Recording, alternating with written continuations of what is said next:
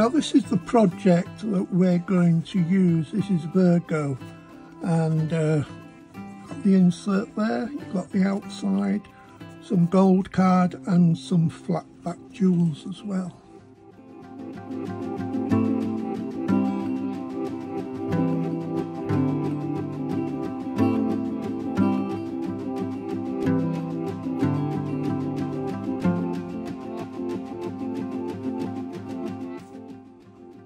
This is the Virgo design that I'm going to work with. Now we're going to use all the different elements here. We've got the large topper here, which is the medium large. We've also got some of the background papers in various sizes that we're going to use. You can see these. And also we've got this gold, crinkled gold effect that you can print off. Now we're starting with the 8x8 inch card. This is just a plain white card like that, and what I'm going to do is do the insert first. And I've taken one of the large kaleidoscope effect image here, and I've matte and layered it with the gold effect paper, and I'm just going to stick that on the inside.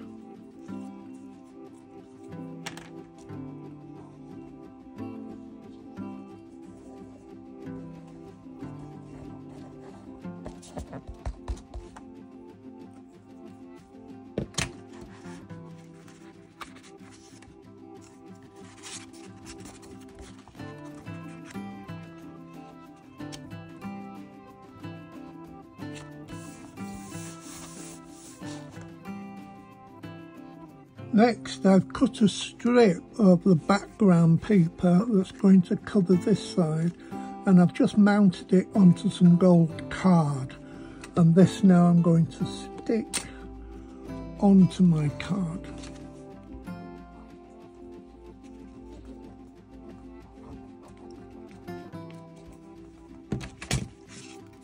Like so. You decide exactly where you want to put it, but I'm going to leave a little band of white at the edge there. The next thing I've done, I've taken the topper and I've trimmed it, leaving a white border. Then I've also mounted that onto the gold card as well. Now I could put foam pads on the back of this if I wanted to raise it up a little bit more, but I'm just going to stick this one down like that. Now you can decide you want it up in that corner or down here, but I'm going to have it slightly higher than the middle and just stick it down like that so it overlaps. And I think that makes a nice card on its own, but of course, because it's the Zodiac, I'm going to add a few flat back jewels. And as you can see, I've been quite restrained with the flat back jewels. I've just put a nice large one here, one on the earring and one in each of the centre of the flowers.